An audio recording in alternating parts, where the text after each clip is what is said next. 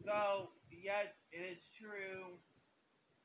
NASCAR has been removed from the upcoming DLC that will be coming out on June 7th.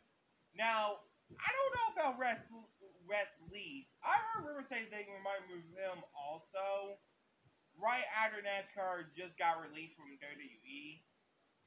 But, one thing, the ones who I know who's already going to be in the game for this pack, that'll be coming out on June 7th. Will hopefully be not NASCAR because he just got removed today before the game DLC release date. Wesley, A-Kid, Hurricane Helms, Stacy Keebler. I think I'm not for sure if it's Stacy Keebler or not.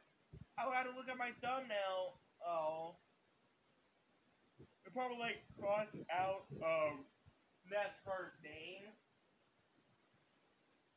out of this video. But anyway, guys, what are you guys' thoughts about NASCAR being removed off the upcoming DLC release? Let me know down in the comments below. I hope you guys like, comment, subscribe.